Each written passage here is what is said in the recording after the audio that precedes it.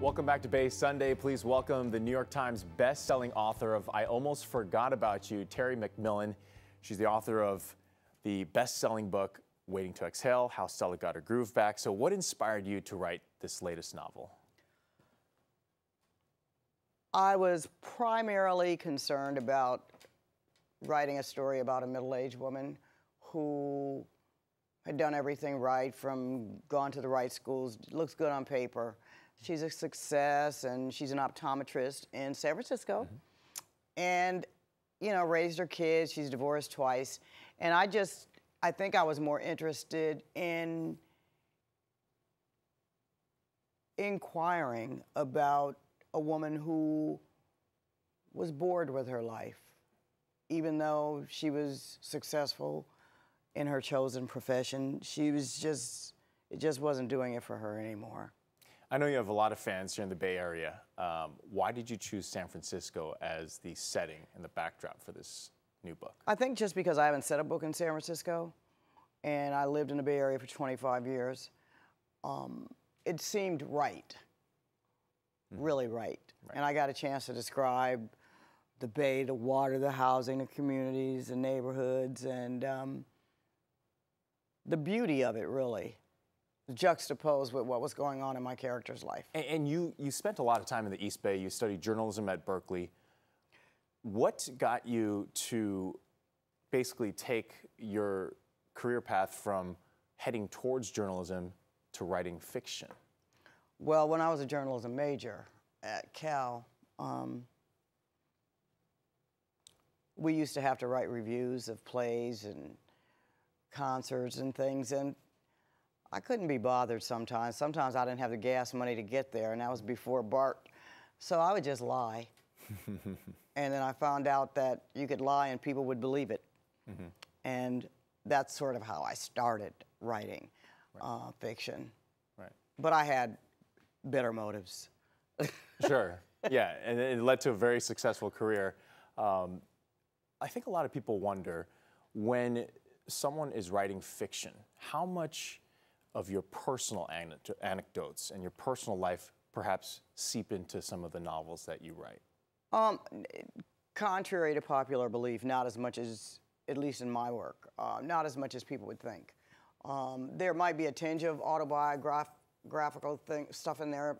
Stella, but only, you know, How Stella Got Her Groove Back. Everybody thought, oh, it all happened, but it didn't. I finished that book before my ex-husband ever stepped foot in this country. It was a way for me to give myself permission to do what men had been doing. So it was about the double standard. But for the most part, I write about characters that I either don't understand or I'm just curious about, but who are dealing with issues that I find important and valuable. And mostly to women, although not specifically for women. Because we read, a lot of us read books by men. I don't learn much, but but I think reading books about women and our relationships, sometimes there's a way to, I think, for us to understand ourselves even better. And give ourselves more credit. And there are a lot of young writers out there who want to go into writing fiction. What would your best advice be to some of those people who are out there who are watching here today? Write as if no one's ever going to read it. Why is that? Because otherwise, you will suffer from, forgive the term, sounds crass, but literary constipation. You'll never be able to write a decent sentence without worrying about who's going to read it. And so if you write as if you're talking to a friend, and really that no one's ever going to read it, you liberate yourself emotionally, psychologically, and sometimes even spiritually. Because editing is the easiest part. Getting your story out, that's when it's more honest, because you don't know if anyone's ever going to read it. And you can trust your instincts more.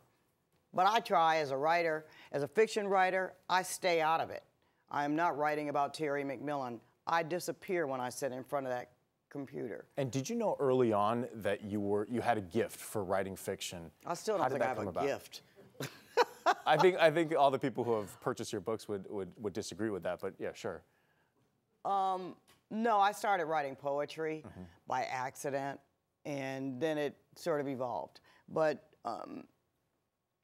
I don't know, I like the power of storytelling, because one of the things that I've learned is there are a lot of people that get on my nerves, myself included. Right.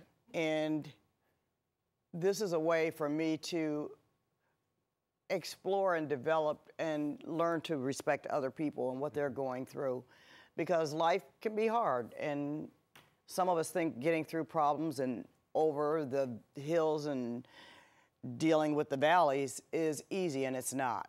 And so I try to dramatize some of those times in our lives such that I develop a little bit more empathy. Well, Terry, if history is any indicator of what's going to happen in the future, I Almost Forgot About You should do very well in the bookstores. Thank you for joining us here this morning. Thank you for having me. For more information about I Almost Forgot About You, log on to terrymcmillan.com. That's terrymcmillan.com. We'll be back with more Bay Sunday after this break.